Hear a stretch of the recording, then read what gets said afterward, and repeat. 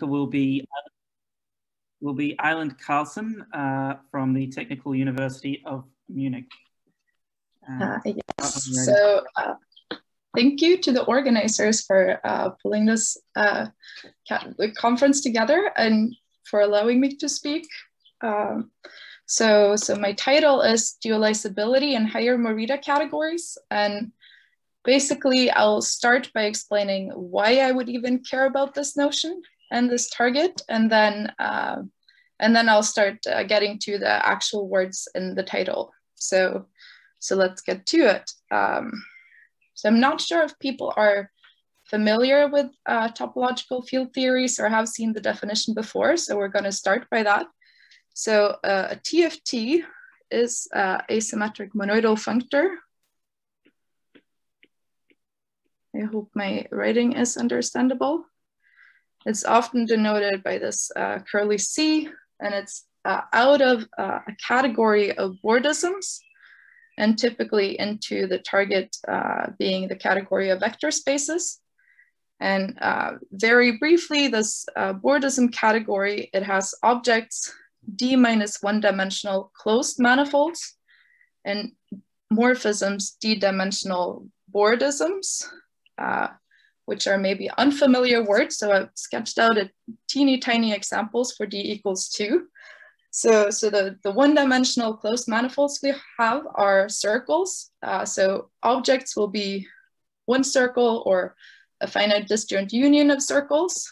And then one example of one morphism is drawn out here. You should think of it as being a morphism from two copies of the circle into one copy of the circle.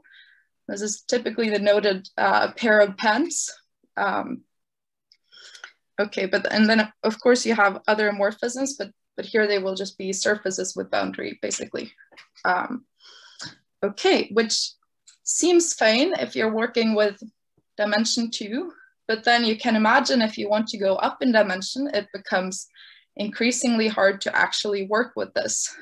So that's one motivation to go to so-called fully extended or local TFTs. So here comes more categorical words. It will again be a symmetric monoidal functor, but now between higher categories. So we'll have to have a source and infinity D category of framed Bordisms. You can disregard the framed, it's just technical condition to make things work. And we have to land in some suitable symmetric monoidal higher category. So this is where these higher Morita categories will appear. Later on, they will be a convenient target.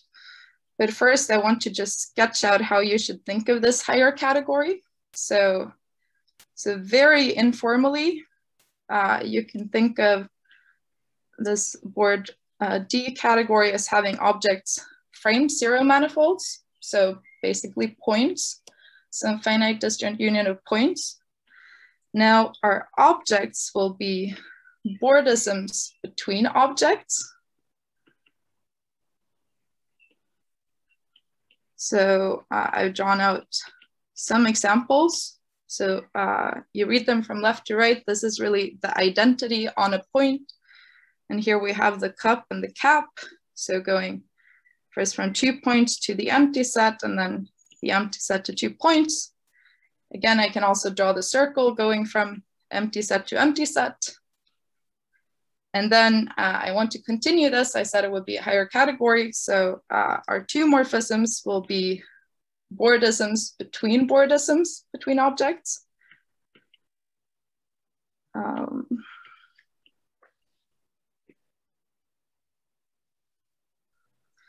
And the way to read them is to go from the bottom to the top. So here we have two copies of the identity, one morphism on a point. And then you go to this cup and cap after each other, which combined will be a one morphism from 2 points to 2 points. And now I have this two morphism between these one morphisms. And then I also have the pair of pants that we had before from 2 circles to 1 circle as examples. And then you essentially continue this pattern up to dimension D. I'm just gonna not try to draw it out because that will not be helpful.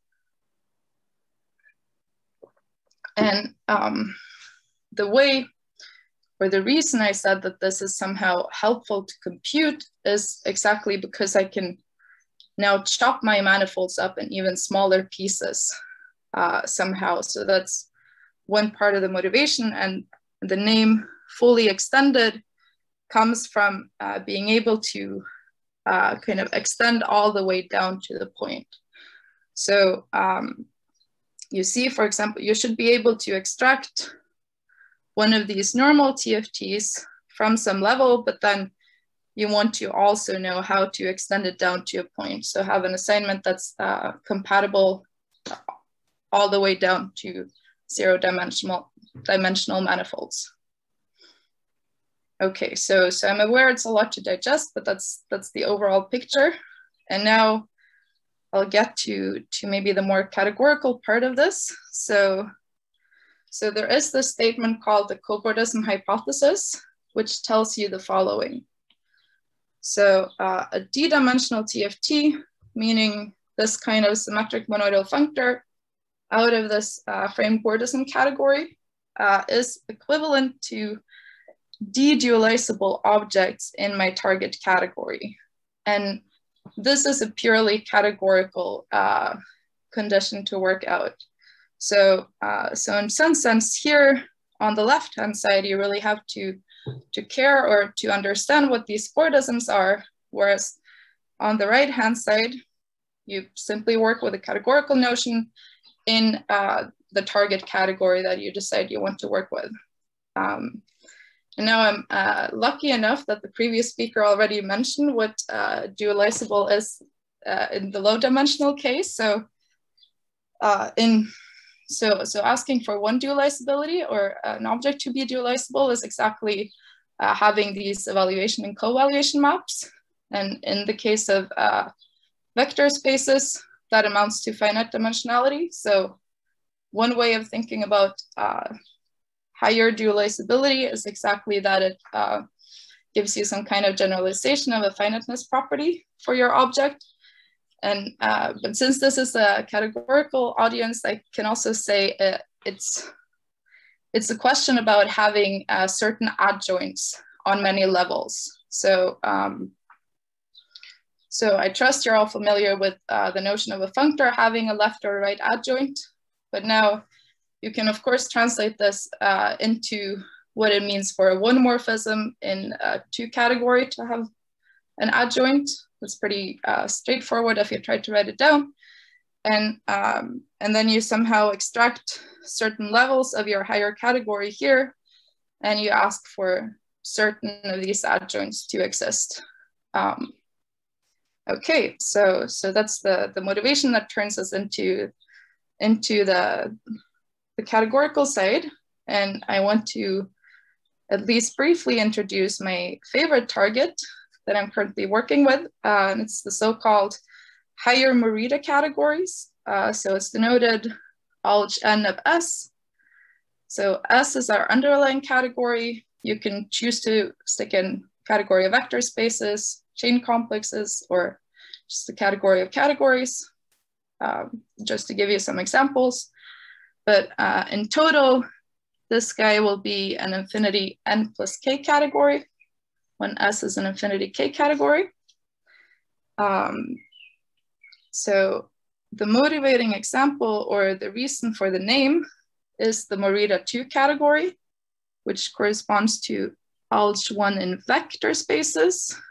I'll get to the numbering in a second. So the objects you can probably guess will be associative algebras. I'll give them some names, A and B, so forth. My one morphisms will be bimodules. So I have a bimodule M. It's an AB bimodule. You should then think of it as a one morphism from A to B. And then, so this is somehow the pattern that you'll also see So up to 1, this is what you do. And then after this labeling, the morphisms kind of change their nature. We take the morphisms of the underlying category, so here vector spaces, and we make sure it's compatible with the structure. So in this case, it will just have bimodule homomorphisms.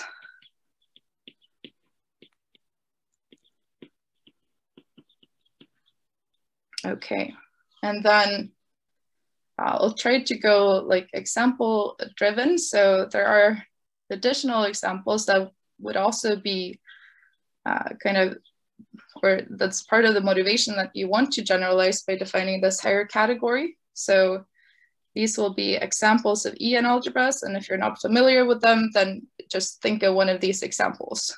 But in the category of vector spaces, an E1 algebra is exactly an associative algebra. So we recover what we would have here.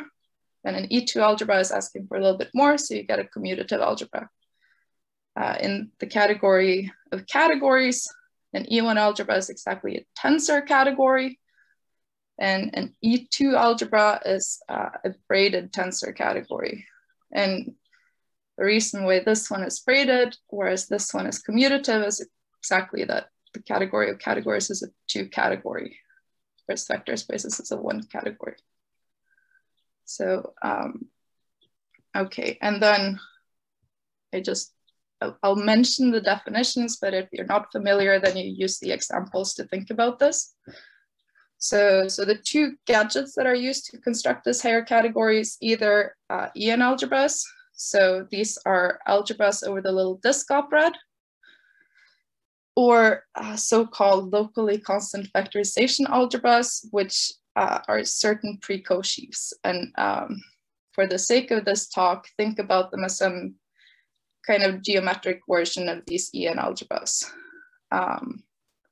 So I'll have some pictures on the next slide too. Okay, so I'll spell out what this category is in these 2 versions, and I'm aware I'm like tossing a lot of definitions at you, but I also can't not do it. So there is this operatic version is using exactly EN algebras. So that refers to the little disk opred, or the factorization algebra version. And I should point out, I'm spelling this out for alg2, and for higher n, it will be completely analogous. It will just be more to write and maybe not that much more clarifying. So objects are now E2 algebras in our underlying category, or so-called locally constant factorization algebras. And 1 morphisms will be bimodules of E2 algebras, or something called constructible factorization algebras. So they live on pictures like these. And then 2 morphisms will be your bimodules of bimodules, or constructible for a little bit more. And then, as I mentioned before, after this level n, the morphism changes their structure a little bit, and we want to use the underlying category. So here it was for 1 up to 1, we used kind of bimodules of EN algebras. And then here we took a 1 morphism in vector spaces such that it was compatible. And that's exactly what we do here for 2 + 1 morphisms. So 3 morphisms will be bimodule homomorphisms, or homomorphisms of factorization algebras. And then it continues in a similar fashion for the higher morphisms. Okay, so the next thing to mention is what we know about dualizability in these categories already. And there is 1 theorem by William and Scheinbauer from 2018 that tells you that every object A, so every EN algebra, in this infinity n plus k category, alg n, will be n-dualizable. And if you're familiar with string diagrams, then the arguments really do do resemble string diagrams using this factorization algebra version. But the takeaway I want to have from this theorem is exactly what happens with the levels here. So we know that every object is n-dualizable, but in an infinity n plus k category, it makes sense to ask for a dualizability up to n plus k.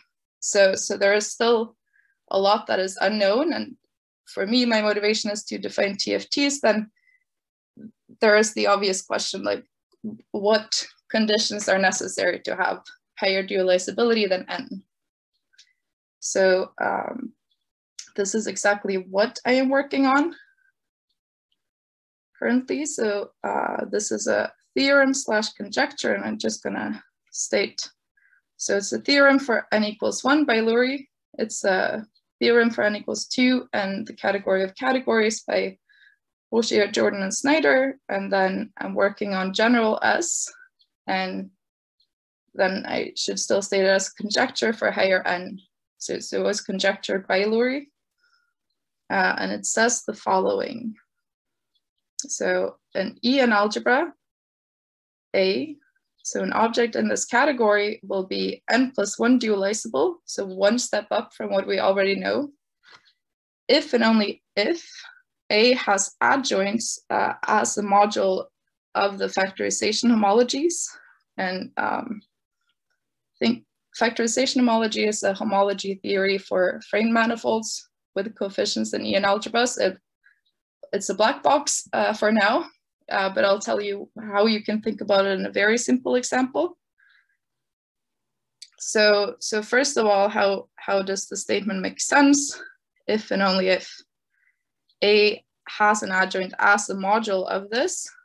So I'll give you one picture that you don't really have the chance to grasp properly, but you'll have to believe me on a certain thing. So if you spell out what this theorem gives you, so I said these resemble string diagrams, the arguments, and if you spell it out in alg2, you'll get something that looks like this left-hand side. So that is one of the two morphisms that you need to look at and to find an adjoint for. But if we spell out what this condition gives us, it will look like, so, okay, so for n equals 2 and k equals 2, we should look at the surface that is S1 cross R. So that's really the annulus on the outside. So this part, up to me not being able to draw. And I said that A should act as a module of this, and A is exactly what you attach to the disk. So to this, you attach A, and then to the annulus, we attach something that factorization homology tells us. That was the black box. And then the module structure comes from stacking annuli outside. So, I mean, I can stack another annulus, and it doesn't matter if I stack the two annuli together and then add them to the disk, or if I do it one by one. So that is exactly the module structure. And then the takeaway is exactly that this is what the conjecture would give us, which is homeomorphic to what we know we should look at from this theorem. Okay, and hopefully you also appreciate that this factorization algebra version is a geometric gadget to work with this in some sense. And then I just want to finish with why I care about this. So given this cobordism hypothesis, it would give us TFTs one dimension up from what we already know. And it's also a condition that's needed for so-called invertibility, which would give you invertible TFTs. And I realize I maybe am more physics driven in some sense than others in this conference, but for me, those are very interesting kind of structures to work with, I guess. So thank you for the attention and for letting me speak again. That was it.